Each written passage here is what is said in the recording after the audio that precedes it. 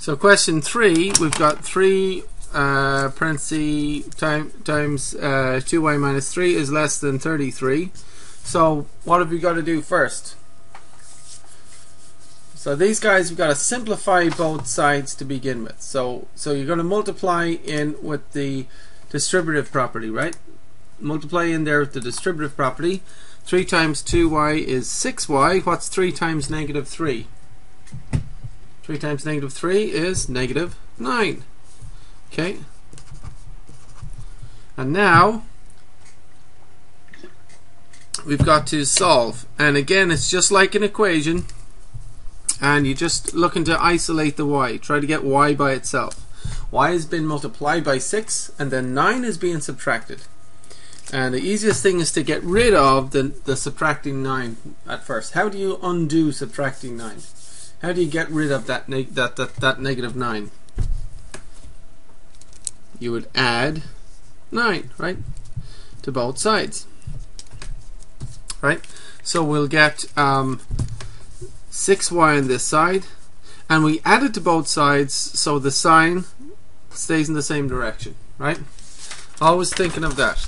When we add to both sides, same direction. When we subtract from both sides, changes direction. When we divide by a positive, changes direction.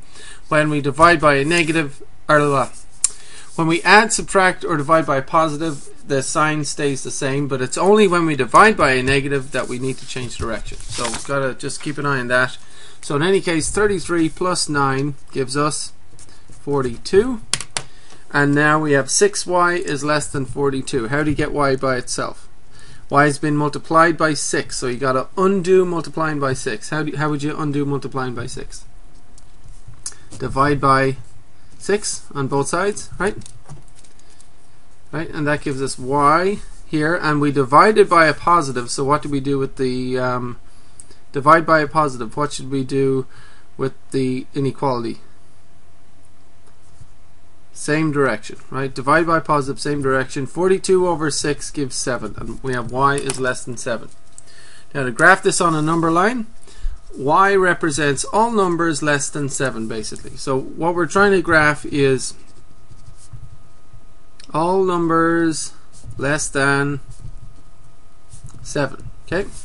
So give me one number that's less than 7. Any number. Where is it? How about 0? That's less than 7. Anything else? How about 4? That's less than 7. Anything else? How about negative 6? That's less than 7, isn't it? All those negatives are, right? How about what else? 8 is not. How about 6? 6 is, right? So all these numbers, and all the ones in between, like 1.5 and 2.5 and 3 1/4 and negative 1.1, all the decimals and fractions in between, decimals or fractions in between the integers, and this goes all the way in this direction, okay?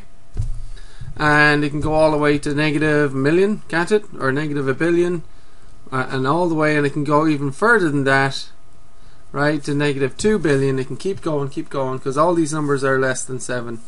And how far can we get on the number line in this direction? Can we get to negative infinity, or can we just kind of go towards it, right? So we got to kind of go towards negative infinity, right? And how about, if you think about decimals, can you think of, okay, we say 6 is less than 7, but how about something else, like, think about decimals. How about 6.5? That's also less than 7, isn't it? How about 6.9999, right?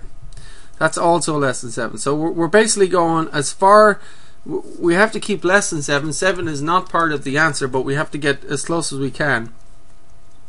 And so we're kind of thinking of 6.999999, that type of idea. And we use a parenthesis in this direction right at 7, okay? And that's to represent that you're going right up to 7, but not including 7, okay?